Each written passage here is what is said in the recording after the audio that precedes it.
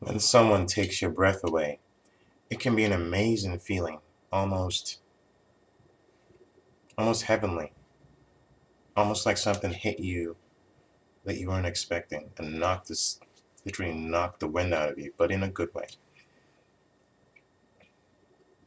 When someone takes your breath away, it's for certain reasons. Sometimes someone takes your breath away because that person is a breath of fresh air. That person is what you didn't what you were beginning to doubt didn't exist anymore, because you've been meeting stuff that meeting individuals that never meet what it is that you're looking for, and then you meet that person and that's the person you've been wanting, and boom, they take your breath away because you were not expecting it. Other times it's because we're in need of being knocked off our feet, and we're craving that feeling, and finally it happens.